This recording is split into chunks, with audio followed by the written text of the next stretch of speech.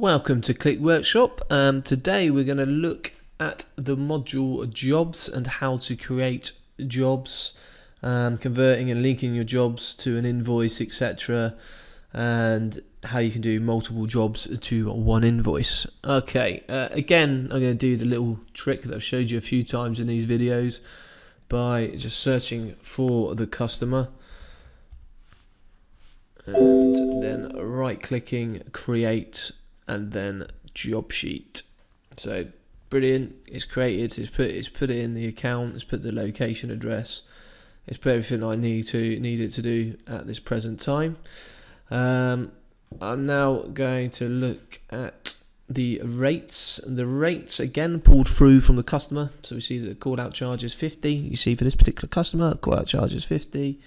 They have their engineer rates, these rates for this particular customer. Again, you can change these rates in the job by clicking on custom and just filling in these details to whatever you need it to do. Okay, so the next tab is description. So what you can do here is you can do work to be done. So if I do fit a light bulb, that's the work to be done. And you can put in a fitted light bulb. There we go, save that note and it's done. So you can see your work to be done and your actual work done. Notes again can be absolutely anything with anything in notes generally. Put in what you like, how difficult the job was, how easy the job was, whatever you want. You can also attach equipment. You might have some equipment for this particular site or this particular customer, and you can add that equipment. I'm just going to click. As you can see, what it does is it will try and find the equipment for this particular site. There isn't any, so what you can do is you can add new, and it will populate, and you can add your piece of equipment. I'm going to put in fire alarm, something like that. Category, standard piece of equipment, it was installed on the 29th, warranty date, next service date, etc. I'm just going to click save and close for that, and I'm going to select that piece of equipment in here. So what this tells you is this job, that this piece of equipment is in this job and it will be worked on. You can then go to engineers and select the engineers you wish to work on. We said the job is all day. We can see, this is brilliant because what you can see is you can see, oh, hang on, Tom's got a job already. It looks like it's all day. And so's Jeff. Well, we're going to have to pick another engineer. And let's pick Paul Snowden. He seems to not be doing anything at the moment. I'm just going to fit appointments just to see. John Smith and Paul Snowden don't seem to be doing anything at the moment. So I will click on that and click OK. And there you go, he's been assigned to that particular job. The next thing we've got is activity. This is where you can attach an invoice to the job.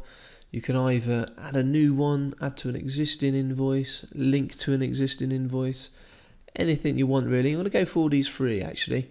So new, you would just go new. You can select a blank invoice, completely blank, doesn't bring over anything at all. Totals for labour, materials and miscellaneous, selected items, all items as a single item. Now in this job at the moment we don't actually have anything in time, materials, miscellaneous, so we'll put a few things in. Again, we're going to add an item for the job,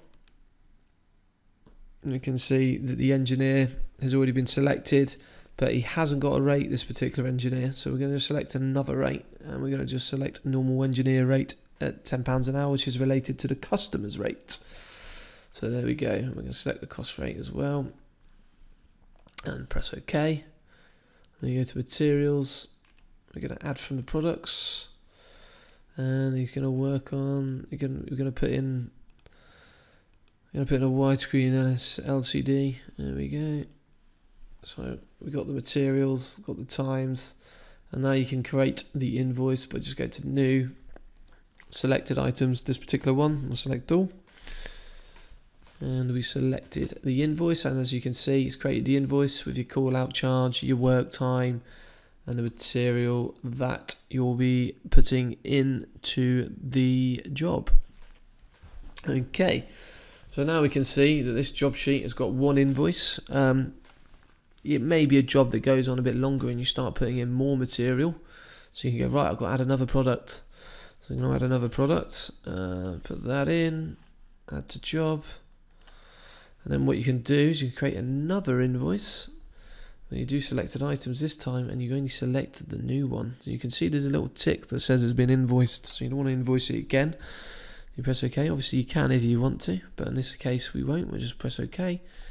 And there we go. We've got multiple invoices in one job.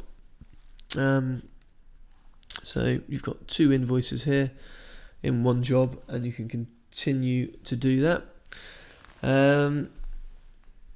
Next thing we've got is user fields. Again, if you've got any user fields in your job sheet that you created in your settings, you can put in here. So your classification is new. There aren't any, but I'm going to create one. We've got one called factor reference. I think I'm going to put that in the job sheet. And it's okay, and you can put in whatever you want in there. And you can have as many user fields as you wish. And again, we have action lists. So you can say, right, this particular job, you have to follow certain rules. So we can click on new. I got this one, which is energy saving checklist. Press OK. So the engineer will have to go through this action list one by one and make sure he completes it. And he's completed it. And then we go to links, and we can see there's linked to 2 invoices here.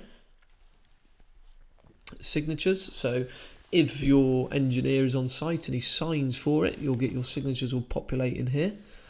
And access other. This is really cool. This basically gives you cards about what time you visited, etc. Add a carded visit. There we go. At 3:19 today, that's when I visited. You can also create a appointment, add appointment, and you can change that. Estimated time completed, estimated time of arrival, AM, PM, whatever you want. You can put the site contact and a mobile number as well. And you will also see a communication history of all communication for this particular customer. In this one, there isn't any. And I'm going to just click on save. So that's saved my job sheet, and it's created my job sheet. And we've managed to convert linking that job sheet to an invoice. What we're going to do next is we're going to go into one of these invoices. We go to activity. And this invoice, I want to link it to multiple jobs. So you can go into any of your invoices and say, right, okay, I've noticed that this is linked to one job, but I want to link it to another job. So I'm going to go link existing job. I'm going to find another job. It can be anything you want, and click OK. And I've linked it to 2 jobs. So we've got two jobs linked to this invoice, which is absolutely fantastic. So you can link as many jobs as you want to one invoice.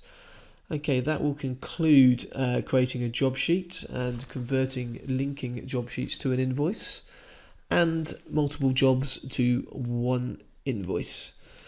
Thank you very much. Cheers. Bye.